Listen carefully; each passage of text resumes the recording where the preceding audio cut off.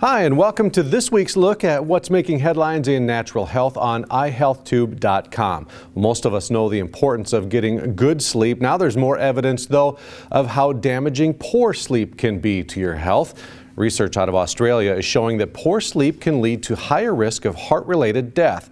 The study showed that poor blood oxygenation during sleep predicts the chance of heart-related death in elderly men.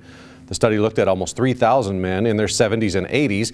It showed that when the men had 12 or more minutes of interrupted breathing while asleep, which led to low oxygen saturation, it increased their risk of heart-related death by 59%. One of the professors on the study stressed the need for simple screening and treatment that can be done at home as part of standard health checks. Well, more warnings for those who like to refresh or cool off from exercise or work with a soda.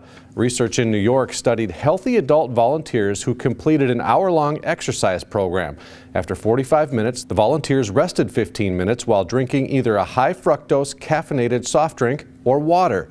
After the break, they repeated the cycle 3 more times. Researchers measured blood pressure, body temperature, weight, and markers of kidney injury immediately after and 24 hours later. The team found higher markers for kidney injury in the soft drink group, changes that did not occur in the participants that drank water.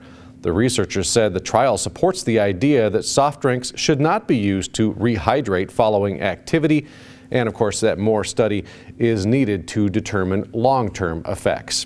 Finally, despite decade-old recommendations, antibiotics are still being routinely prescribed in emergency rooms for infants with viral lung infections like bronchiolitis. A recent study looked at data from 2007 to 2015 and found that about 25% of children under 2 years of age with bronchiolitis who were seen in an emergency room were given antibiotics.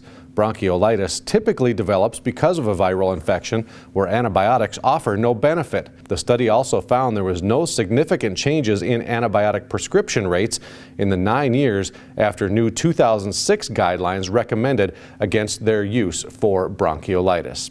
That's a look at what's making headlines in natural health this week. Make sure to go to iHealthTube.com and sign up for our free email newsletter so you stay connected to the latest in natural health.